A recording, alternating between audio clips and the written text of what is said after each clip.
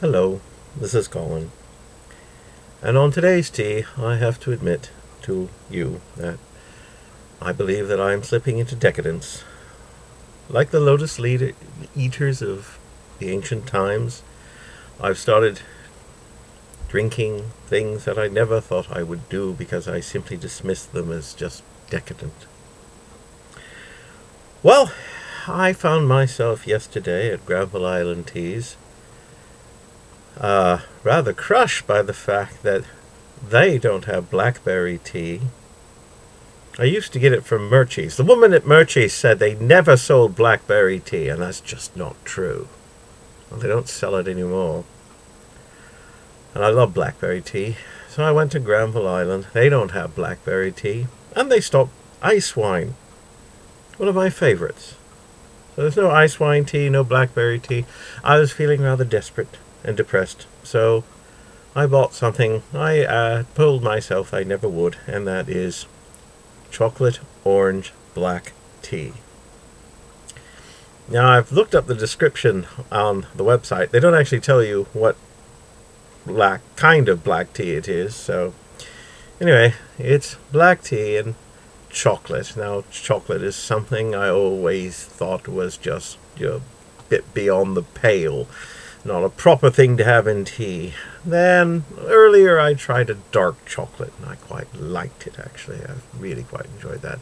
So I figured, chocolate, orange tea, give it a try.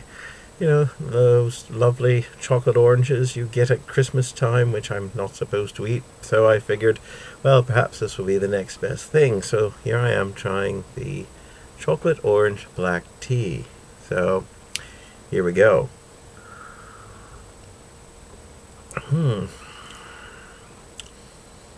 Well, it's not. It's sort of mellower than I expect. Of course, when you smell a tea, the ingredients come across much stronger than when you drink a tea because it's literally watered down, hot watered down. But when you first drink this, the chocolate and the orange are quite hard to detect, really. I mean, it's quite nice. I can sort of taste the chocolate, particularly in the aftertaste, the chocolate. The orange doesn't come across terribly strongly.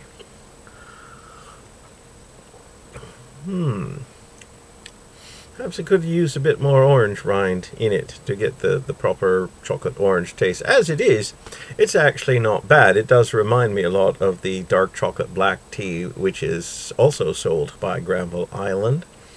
This doesn't seem to be all that different, even though it probably tastes less chocolatey than the dark chocolate tea that I've had.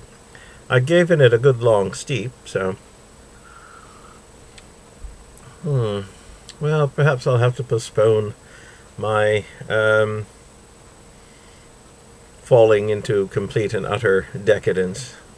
But, it's not bad, all told. Not as decadent as I thought it would be. Anyway, cheers.